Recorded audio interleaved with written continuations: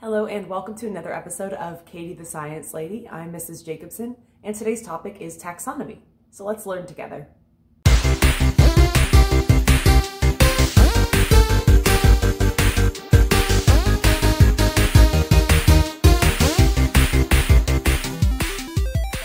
Okay, let's have our little chat here about taxonomy. So taxonomy is the branch of biology that deals with grouping and naming organisms. And that might sound kind of weird because it sounds like it's like the study of taxes, but it's not. When we group things in biology, we call that creating a taxa or taxon. So that's where the name comes from. But why would we want to group and name organisms? This started hundreds, if not thousands of years ago because we wanted to try and understand the world around us. That's something we still keep doing. So that was the original idea behind creating taxons of animals. It also now lets us make connections and classify animals based on their characteristics and based on their genetic similarities and differences. Back in the day, we used to kind of classify them based on somewhat arbitrary things, based on what we just could see. So we might group them into categories like things that fly, things that crawl, things that walk on four legs, or things that may have toxins or poisons. These were things that people could either see or observe very easily, so we used to classify them based on this. Nowadays, we classify them more based on their genetics, their shared characteristics, to make it a little bit more specific, and this is changing all the time. So organisms do get reclassified in different groups, orders, things like that, a lot, because we're learning more and more every day. All right, going back in time here. This is a picture of Carolus Linnaeus. He was one of the first people that decided to create a system for this naming. He was a Swedish botanist, and he just kind of designated this 7-level classification system. And those levels, again, are called taxa or taxons. And it's another word for level. So anytime you see taxa, just think levels, and it's the same thing. His levels were based on similarities between organisms, which makes sense to us, even if it just was things that fly or things that crawl or things that swim. It was whatever was easily observed at the time. Again, a level is one taxon, so just kind of keep that in mind. When I use that word, I mean level of organization. We now have 8 taxons, so we've kind of added an additional one, and the top one is domain. It is the most broad taxon that we have.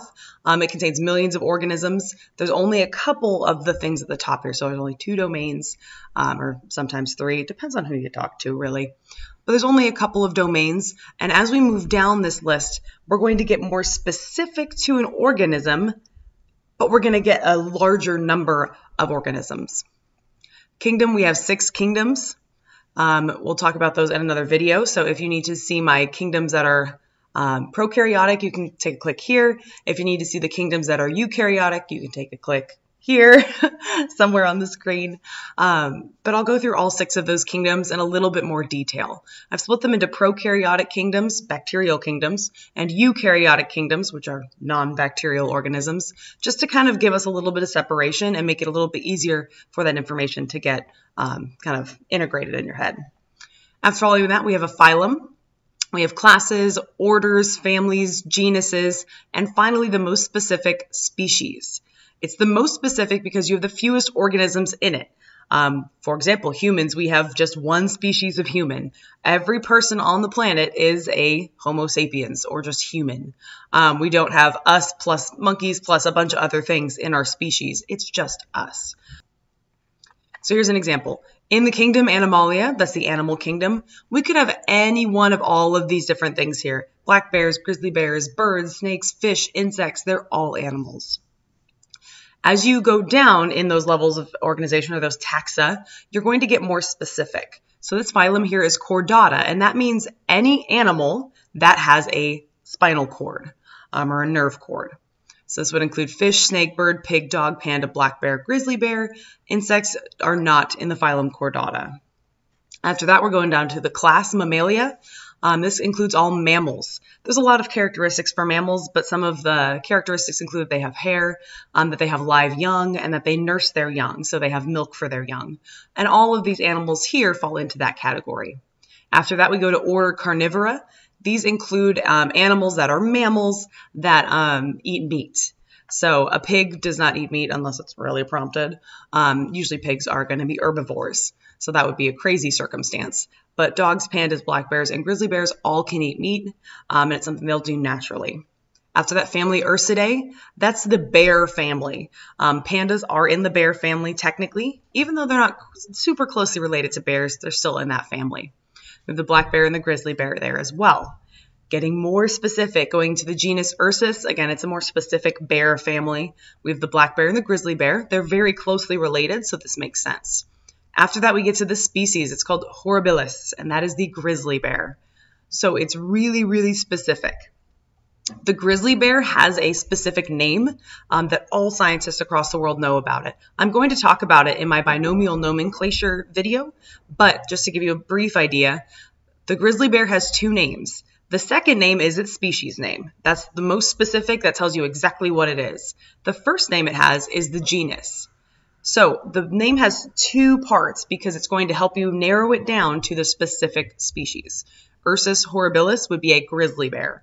And that's going to tell you a lot about it, including some of its characteristics. And again, the point is so that all scientists across the world can talk about the exact same species without speaking the same language. Kind of helpful. So my way to remember all of these levels of organization is kind of silly. I know you can see it already, but you do need to know the order that these come in so that it makes most sense when you're kind of organizing these animals. We go from kingdom to phylum, class, order, family, genus, and species.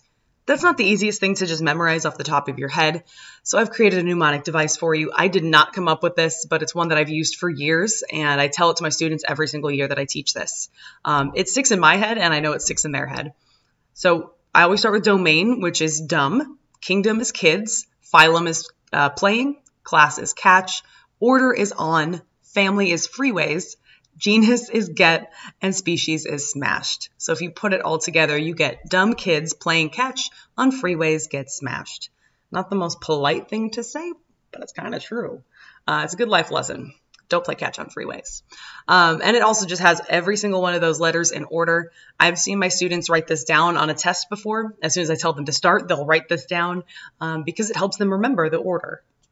And it helps them get more specific. Then they can remember that genus and species at the end are going to be that binomial nomenclature name because they're the most specific parts.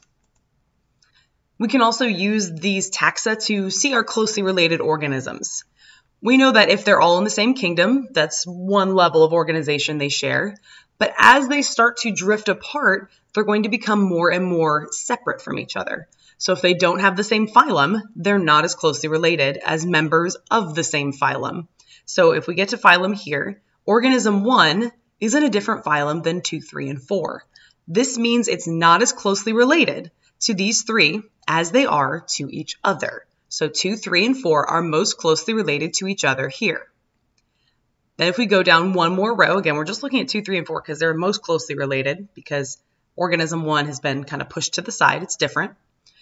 Organism 2 and 3 share the same class. Organism 4 does not. So again, 2 and 3 are most closely related so far. From there, we can keep looking at the bottom and we say, okay, well, they have different orders, but they have the same class. So we can say here that organism 2 and 3 are the most closely related. We know they all have different families. We can see that here. And they all have different orders. So those two categories wouldn't help us out at all. But when we look at class, these are the only two that share a class, phylum, and kingdom. That shows us that they're the most closely related out of this group. Let's try one more. I'm going to go ahead and pause for a second. I'm going to let you look at this, get your ideas in your head, and then as I go through it, then you can check your answer. All right, I'm going to give you about 10 seconds. Ready, go.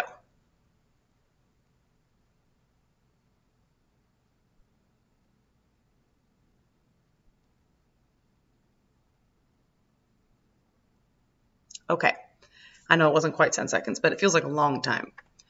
Now I threw in something extra here, a common name. We have orange-barred sulfur, orange-banded protea, silver-spotted flambeau, and silver-studded blue. Common names don't mean anything scientifically. They're just what a random person might decide to call them. Sometimes different organisms have many different common names, and they can be really confusing. And I'll talk about that in our next video on binomial nomenclature. So we can ignore that column for now, and you can pretty much always ignore it.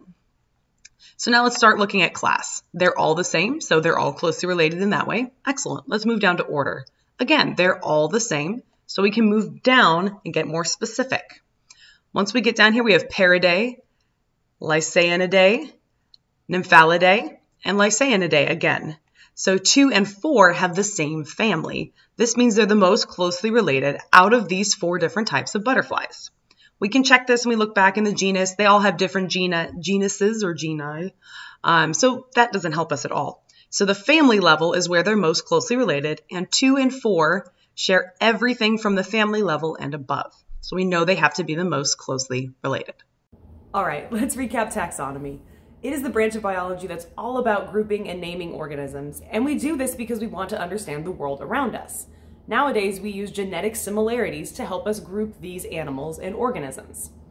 We divide all these organisms into groups called taxa, and they're based on how specifically related these organisms are to each other. There are several different levels, starting with the most broad, which is domain, going down into kingdom, phylum, class, order, family, genus, and the most specific species, containing just one type of organism.